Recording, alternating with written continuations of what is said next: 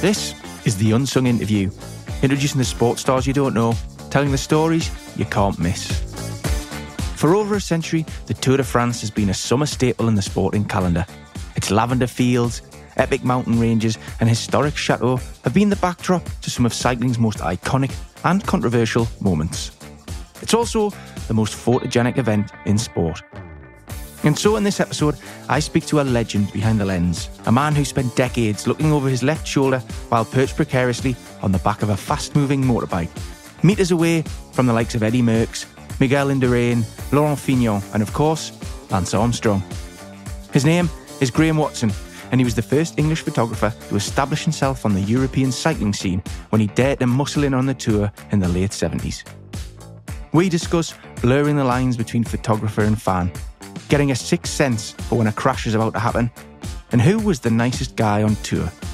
We also tackle the murkier topic of doping and how tainted champions have affected his business. But before we dance on the pedals, a little background. Born in London in 1956, Graham was, in his own words, useless at school and only got into photography at the behest of a desperate career advisor. Soon, he found himself working for an agency taking portraits of foreign royals. To save money, he'd cycled a 12-mile commute, sparking a love for a sport that would soon become the natural home for his new skills. Graham spoke to me from his home in Nelson on New Zealand's beautiful South Island, where he's lived since his retirement in 2017, exactly 40 years after the Tour de France that would change his life forever. And that's where we pick up the conversation, at his very first tour in 1977. What prompted you to go to the tour that year then? Was it because of your increasing interest in cycling, or by that point was there opportunities for photography? The main reason was I was really dead keen on cycling, and I thought I could be very good at it if I took the time to train and race and everything else. And the guy who was the legend of time then and who still is the greatest cyclist there is Eddy Merckx. And of course everybody wants to be the next Eddy Merckx. So I thought I'll go there, and I knew the guy was riding his last Tour de France in 1977, so I thought, this is the one chance, I'm never going to have another chance. Go to Paris, watch the Tour de France, take a camera, and see if you can get a picture of Eddy Merckx. And that's exactly what I did. It's a very fairly familiar story in the cycling world, but the picture won me a little prize in a magazine called Cycling Weekly, and that was the start of my first ever trip to a bike race, and I earned, I think, £25 from it, which was quite a lot of money. It's probably £100 or so, £120 these days. And it suddenly clicked that you can make money out of cycling photography as well as photographing royalty and aristocracy. And once I'd been to Paris and seen it and just sampled the atmosphere, and being in France for the first time was quite influential. And I thought, right, next year I'll come again. And then I started doing other races, and it just snowballed. It just snowballed. You've carved out a very successful career off the back of that. I think it would be interesting to learn a bit more about the lifestyle and the business of being I presume you were a freelance photographer. How do you earn a full-time living from that? Basically by going to as many races as you can in the knowledge that nobody else is doing it. And the more races you go to, the more images you take, the more you can sell to more magazines. It's like going to the supermarket and buying the whole place and just reselling it to someone else. If I earned £25 from that first ever picture, I went back a year later to the Tour de France and probably earned £200, which would be worth £800 these days. And I learned very quickly, literally from day one, that there was money to be had as long as I applied myself. There wasn't anyone else really in my way as far as an English-speaking person goes. My reputation was growing and growing, and new magazines were starting up around the world because of English-speaking cyclists doing well against French cyclists and beating Italians and beating Germans and Belgians and Dutch. And magazines kind of started up because of that. And here I was running around Europe with my cameras, and I was the first person they came to because I spoke English and they spoke English. And the alternative was to go and buy pictures off an agency, but they'd be pretty average shots, like an agency photographer who goes to photograph a car crash one morning and then in the afternoon he's photographing a bike race. I was kind of a specialist, and I think that must have come out through some of my pictures when editors looked at it. They kind of knew what I was doing. I think in the beginning, probably I was probably the equivalent of a a French photographer coming to England to photograph cricket. You know, it was unheard of. And especially as I kept coming back for more and more races, you know. Lots of people do the Tour, but not many people did any other races at all. And here I was, turning up every other weekend, taking pictures that no one else could get and selling them on. And in those early days, what were you doing for accommodation? I'm guessing you weren't treating yourself to 5-star luxury. In the very early days, I used to ride my bike around some of the Tour de France. Sometimes I'd take an old Ford Escort with a bike in the back and I'd drive around France, you know, following the Tour. If it was really busy, I'd park the car somewhere and ride my bike up a mountain to catch the race come by. Sometimes I actually rode around the Tour on one occasion in 1983, just the bicycle. Although I took a train transfer from the Alps to Paris on the last day because that was just too far to ride. Yeah, I stayed in. I took a tent with me, a little camping gas stove and very basic stuff and basic food. And then in later years, of course, I got into the Tour on a motorbike and all the other races as well. And the bicycle went out of the window. And then I proceeded to youth hostels. And then quite late, probably in the early 90s, I managed to find the money to stay in, little 1-star, 2-star hotels everywhere. And then when you retired, had you graduated to something a little bit more luxurious? Oh, yeah. Yeah, definitely. Definitely. I think the business grew and grew until by the mid-90s, I knew what a good hotel was and I knew what a decent meal was and probably also knew what a decent bottle of wine was. But it wasn't like that in the beginning. Yeah, I had some pretty good clients and people like Greg LeMond won the Tour. He's an American guy and opened up a whole commercial world I never knew existed. Yeah, roll on 5, 8, 10 years later and Lance Armstrong comes along. And again, despite what happened in hindsight, I mean, he opened up a whole new market for people like me. For anyone sort of unfamiliar with how a cycling photographer positions themselves on the motorbike, could you maybe describe the art of riding pillion whilst, staying safe, taking pictures, staying out of the way of the race? I mean, there's quite a lot of things to consider. Yeah, I mean, I did it for so many years that I never thought about it. But obviously, if someone said to me next week, we're going to put you on a motorbike in the Tour de France for a day, I would probably just have a heart attack and drop dead. I'd be so scared. But really, a motorbike is no more dangerous than an armchair you're sitting in. They're big, heavy things. They probably weigh 3/4 of a ton, and they're not going to move very far, even with a big guy like me on the back. But basically, you just sit there. You make sure your feet are firmly on the pedals, so you don't rock the motorbike. You tend to you don't put your hands on the little grips behind you. You tend to be just independent of the motorbike, sitting there using your stomach to stop you going forward into the driver's back and using your thighs, the tops of your thighs to make sure you don't go back the other way. And it actually becomes quite a good workout, but there's not much to it. You just don't make sudden movements.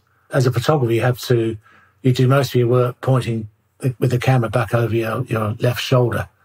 And lots of photographers, probably once a year they have back trouble because they've been twisting around for hours on end each day.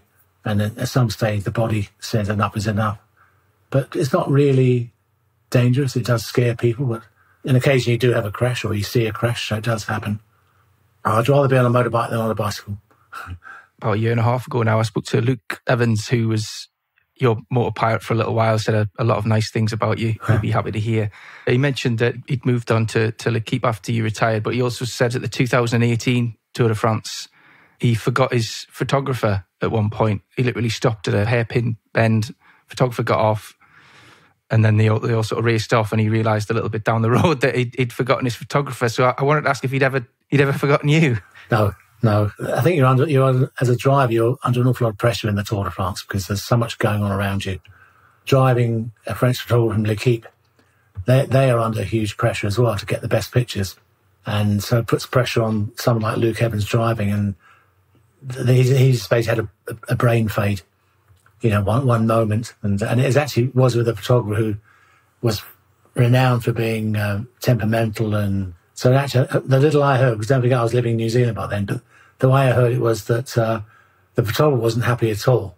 But all the other photographers on the tour, and especially the colleagues of this French photographer, came up and, patted Luke on the back, and they said, well done, we love that.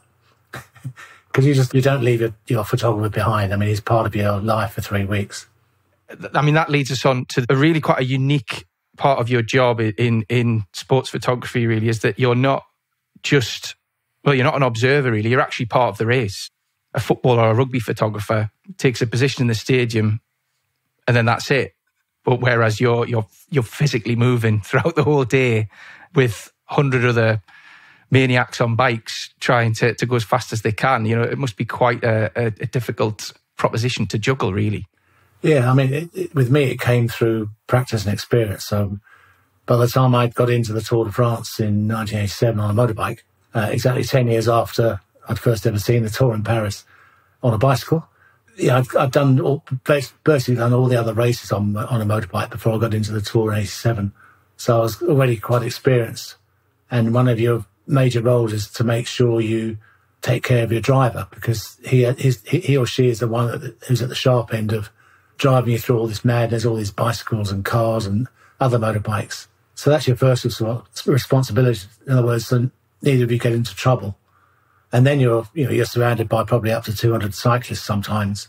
In a typical day, you'll drive that motorbike past what they call the peloton probably 5 or 6 times a day, which is quite stressful for the driver. Can be stressful for the driver, but it's actually quite good fun because you really are in the thick of the peloton, and if they are able to talk, you hear what they're saying. If they're not able to talk, then you just watch them sweating and perspiring and usually having a pretty horrible time. But you're also there when they're in good form, when they're flying down the road, leading the Tour de France, the yellow jersey. You're so close up, you feel all their emotions and all their pressures and stress and everything else. It's impossible to explain to someone who's not done it what it's like, and I can't explain properly. It's just a very special place to be. You've got to want to be in it, in amongst all that. One of the overriding emotions of the whole 40 years is the privilege I had being in the Tour de France on a motorbike. This one solitary Englishman amongst all the Dutch and Belgians and French and Italians and Spanish. You're competing with the biggest agencies in the world. So it's quite a thrill. What was your relationship like with the cyclists in general? I mean, were they happy to see you? Do they tend to smile? I can't promise you they smiled all day long in the Tour, but they, again, the Tour, to us that know it, is just one race amongst many, many hundreds of others each year. It has all the glamour that comes with it and all the fame and history and nostalgia and everything else. But I was photographing all the other cyclists, for the rest of the season as well. So from mid-January right through to middle of July and afterwards.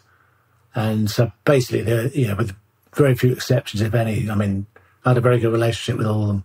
Even if I couldn't speak their language, especially with social media now, they can see where your pictures are instantly. They've had their massage, they've maybe had dinner, and they've got an hour before they fall asleep, and they go online and look at websites and the team website or the Tour de France website, and they can see which pictures I took. So you have quite a rapt audience, if you like. I mean, they're there to perform, and they know what they're doing. And the relationship was always very, very good. And obviously you're a big cycling fan as well. Did you ever find yourself even subconsciously rooting for some, blurring that line between fan and professional? I think I did. And I would say I did that until, I'm thinking like the mid-1990s.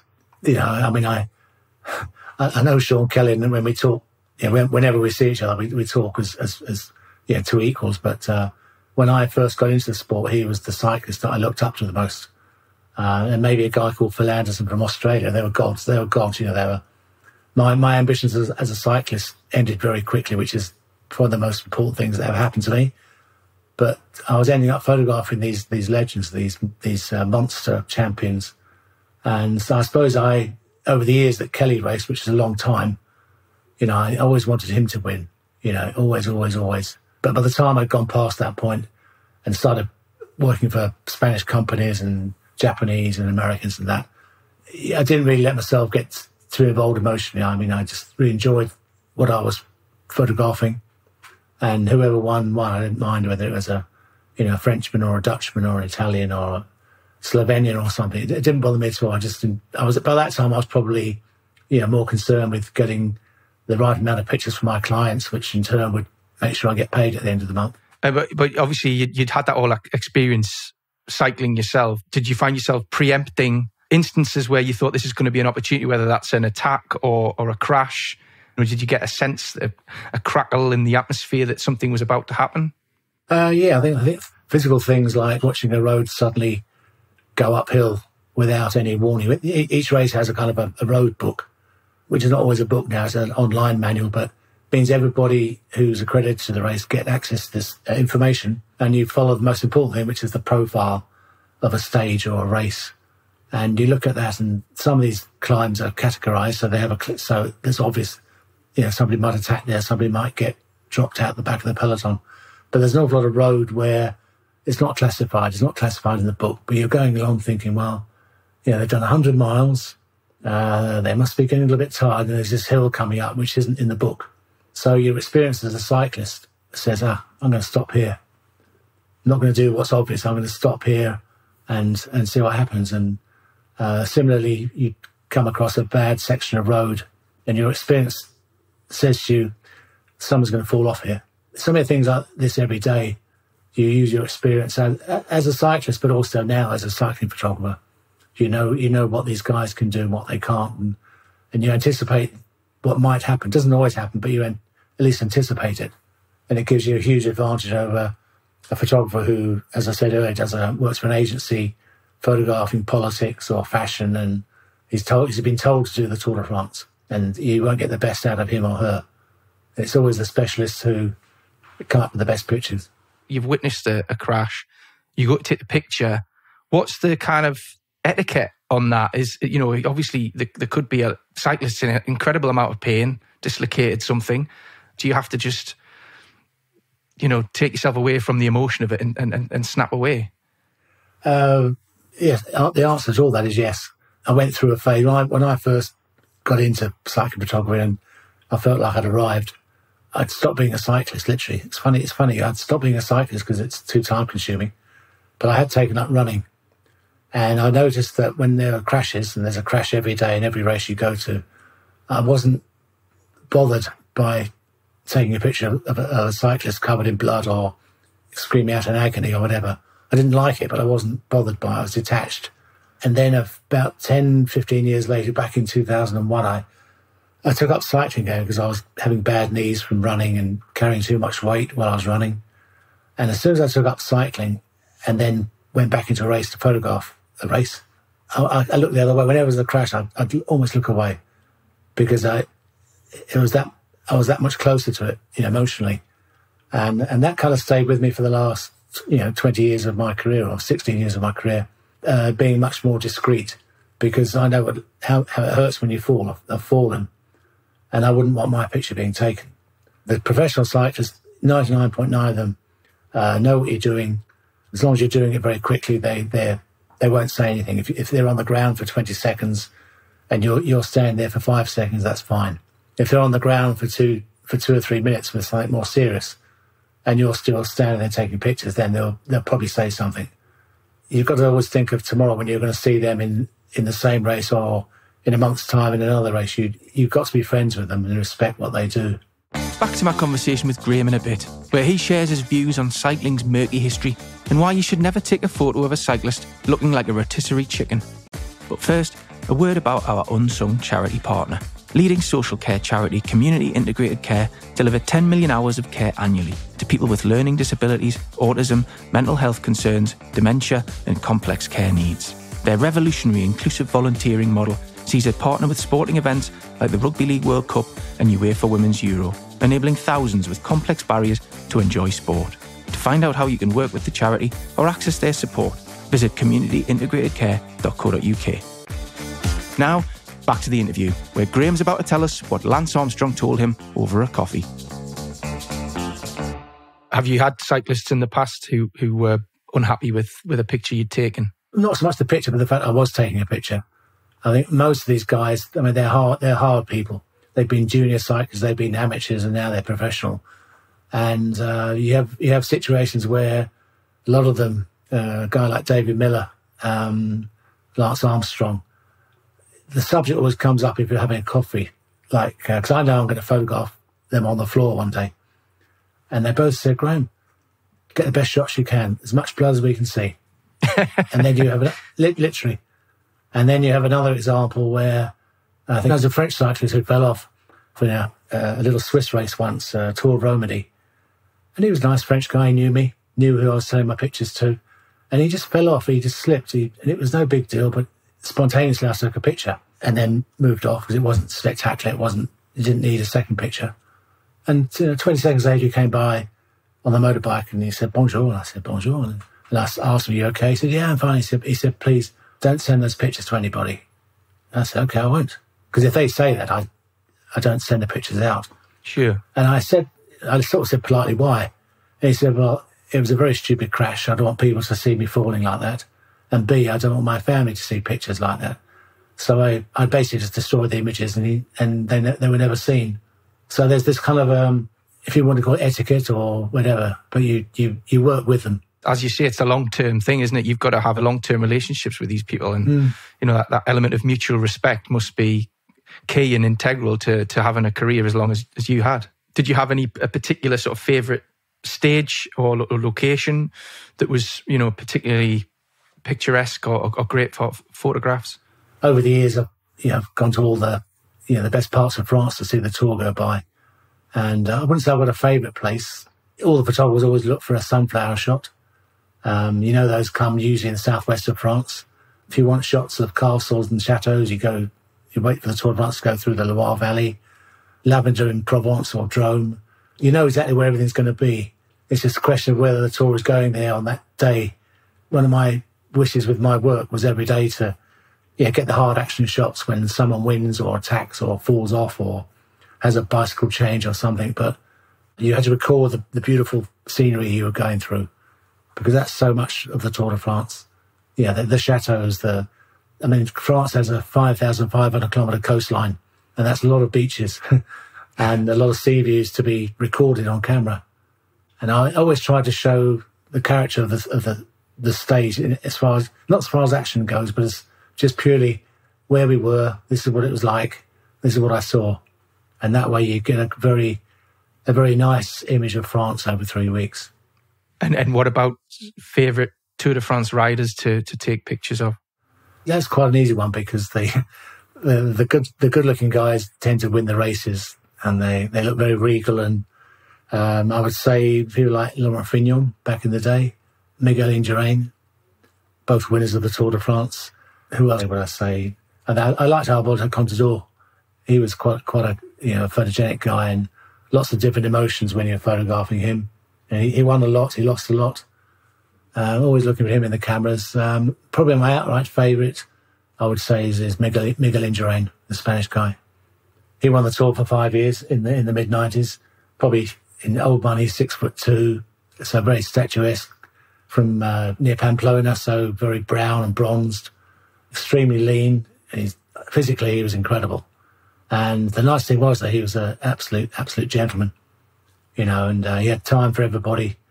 Not so much during the tours he won, but if you met him after the tour, he would, kind of put his hand on his shoulder and say hi, and a real gentleman, And there are some very nice guys out there, but he was beyond that.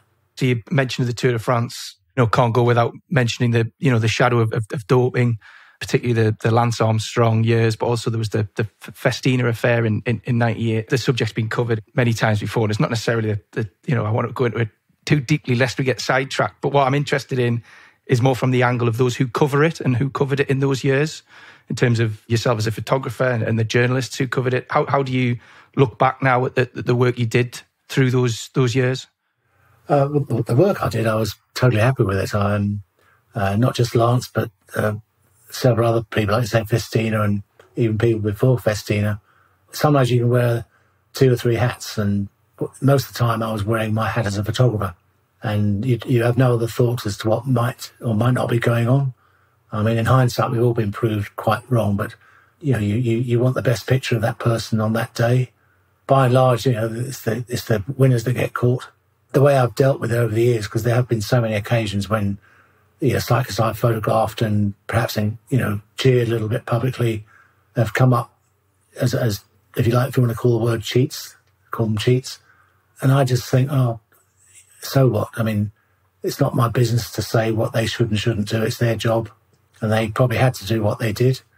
And I just try and, remember what if Lance won a stage of the Tour de France in 2004, or Alex Zul or Richard Virenque won a stage of a Tour de France for Festina, and you got some great pictures. And it meant them winning those stages meant so much to so many millions of people around the world, that just freeze it in time, enjoy it for what it was. People loved it. I loved it. And just leave them be, move on. I'm probably a bit rare in the sense, most people say, no, lock them up. Send them to the Tower of London. They're cheats, but we all cheat. And that's how I've dealt with it over the years, is to, if there ever was disappointments, if you ever thought the world was going to end because, Marco Pantani had been pushed out of the Tour of Italy for some doping infraction, you recover very quickly because, you get selfish. You've built your business. I built my business, and I wasn't going to let any of these guys ruin it for me. So I found a way of enjoying it, of getting over the shock, if you like, and any disappointment, and just moving on. And cycling is also a sport which is very beautiful. I don't just mean the scenery. I mean the beauty of riding a bicycle. It is for somebody, it's a very beautiful thing. And there's so many positive things about cycling that they overcome the negatives. Well, at least they have for me. You mentioned the business side of it there. The journalists who may have written gushingly about, say, Armstrong years ago, they might look back at some of their work and they might feel a little bit, awkward or even embarrassed maybe. But it's not necessarily going to affect their bottom line. Nobody's reading their work from 10, 15, 20 years ago. Whereas a photographer like yourself, I've looked at your website. It's got hundreds, thousands of amazing imagery that I'm assuming still gets bought to this day. Are people still buying Lance Armstrong images, for example? Has that affected the income? Yes and yes. First of all, Lance retired in 2005. And by that time, I without getting involved in money, I couldn't have made more money out of him. It could never have been planned. And so when he retired, the interest in his imagery lingered a bit. He came back, but he came back during a time when he had a lot of accusers, pointing their fingers at him. And noticeably, although people still bought pictures of him, far, far less, because they'd done their time. And also, if you were a fan of Lance Armstrong in the early 2000s, then you 5 years later, you probably moved on a bit. And so to answer your question is, I hardly sell any pictures of him now. It's cycling's a funny thing. I think it's like it recycles itself. It's constantly churning out new cyclists. The old ones are never forgotten, and especially not Lance, but there's always someone new coming along, and it just refreshes the peloton. It refreshes the things I would photograph. It refreshes the stories that get written by journalists. And over time, they're never forgotten, but they're not relevant to today's, coverage of cycling. Obviously, you must get asked all the time what your favourite photos are. So I want to take a slightly different approach, and I want to ask you what photos that seem to be everybody else's favourites. Do you have any that you really aren't a massive fan of? The ones that people keep buying. Actually, you're not even going to answer this question, are you? Because it wouldn't make any business sense, would it? I've got an answer building in my head. Go on then. To be honest, the way I ran my business all these years, I was my own boss. I never had one particular client who had my exclusive attention. And also because I'd done it for so long, people trusted me to get the pictures and enable me to basically send them only the pictures I wanted them to see, rather than uploading everything, which we might do these days. But, for most of my career, I chose carefully the pictures I would send to my editor, whether it be online through a digital system or physically slides or even prints.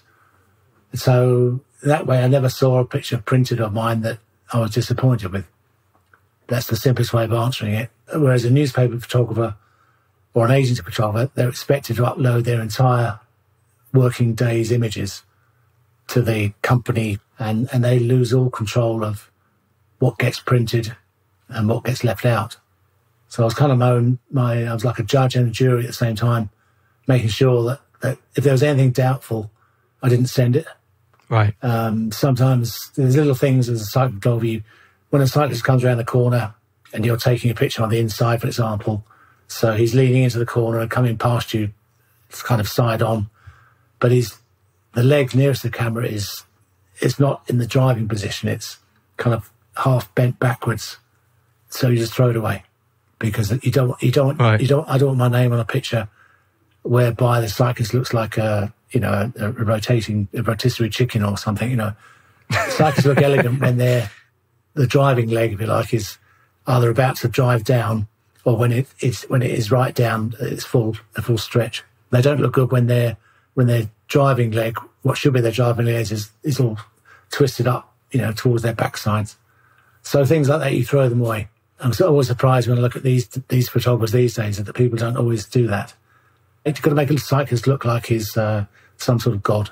Well, that adds further insight into why you had such a good relationship with the cyclists as well. And I imagine if you were that sort of militant in the editing process, that that if that's your end goal, then no wonder you were popular with them. Yeah, and then also there are times when I said earlier about a crash. There are crashes which are too nasty for anyone to see, and whereas an agency photographer sees that as an absolute golden nugget, if you like, and send the picture in, I would think, no, it's too bad.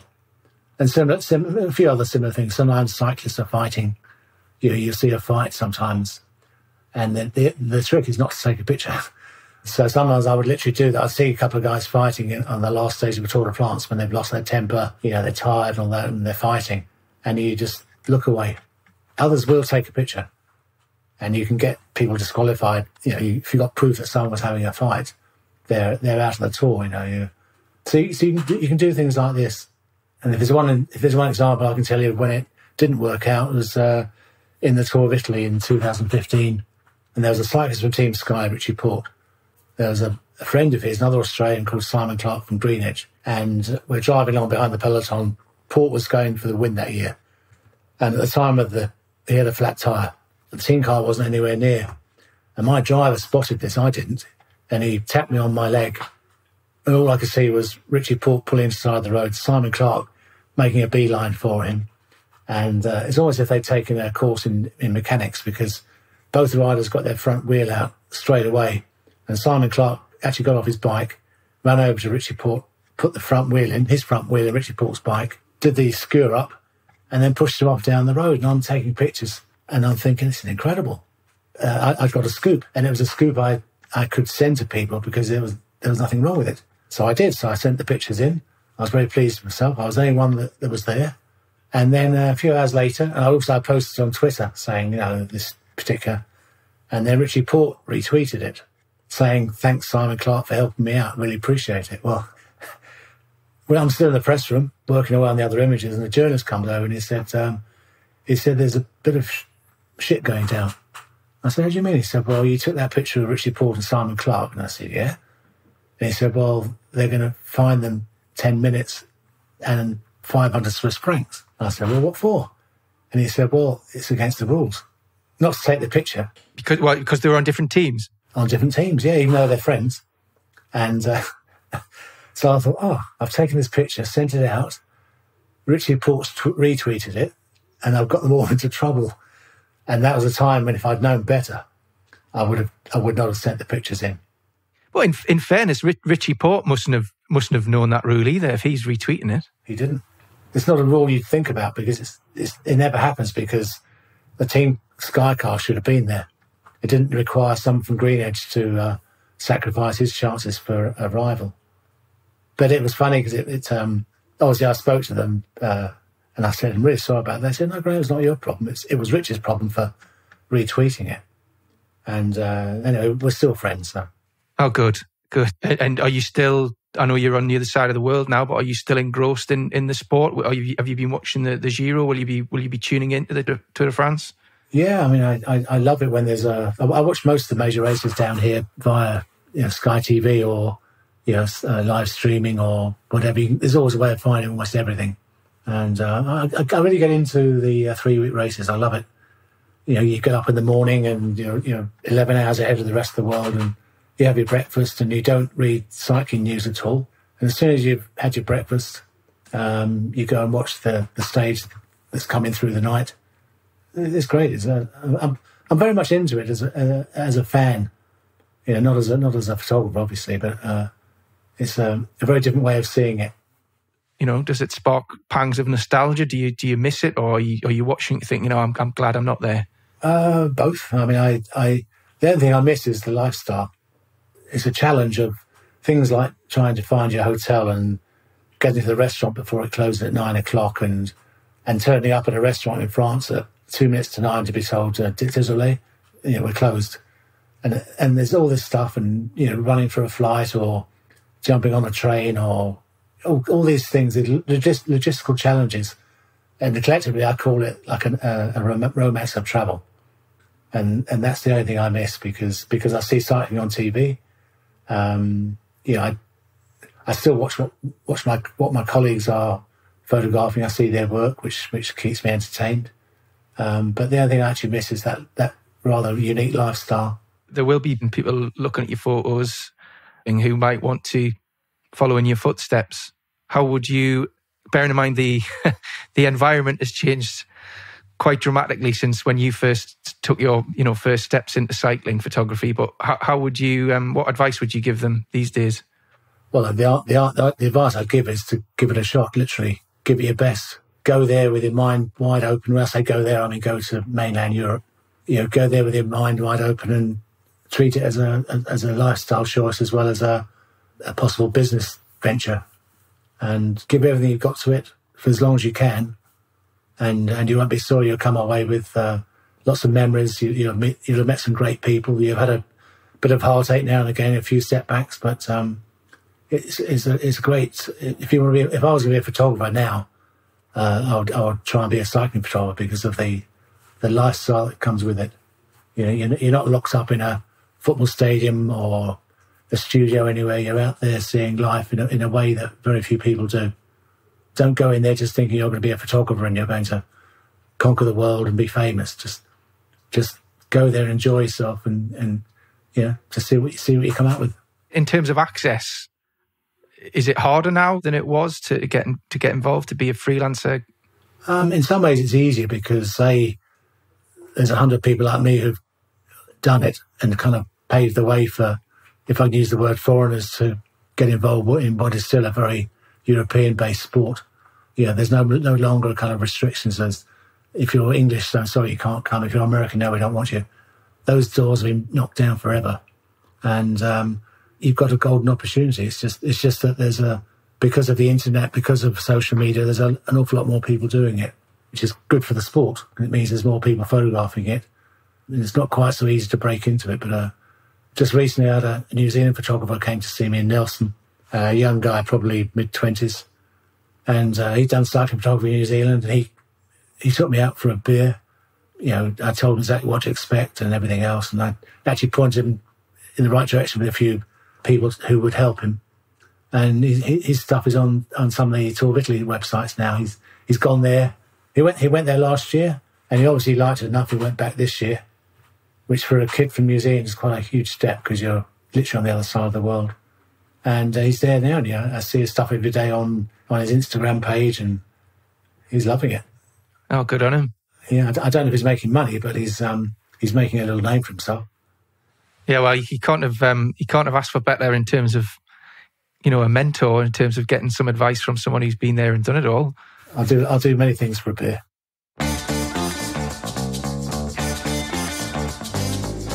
You can view thousands of Graham's photos from the Tour de France and pretty much every other event in cycling over on his website, grahamwatson.com. There's a link in the show notes, along with a link to Graham's tweet featuring the picture of Richie Porte and Simon Clark that got both in trouble at the Giro d'Italia. If you know of anyone with a unique perspective from behind the scenes of elite sport, get in touch with a recommendation for a future Unsung interview or story. Just head to unsungpodcast.com where you can suggest a guest. My thanks again to Graham Watson for speaking to me for this podcast, which was produced by Matt Cheney. Artwork is by Matt Walker and the executive producer is Sam Barry. My name is Alexis James. Thanks for listening and catch you next time on Unsung.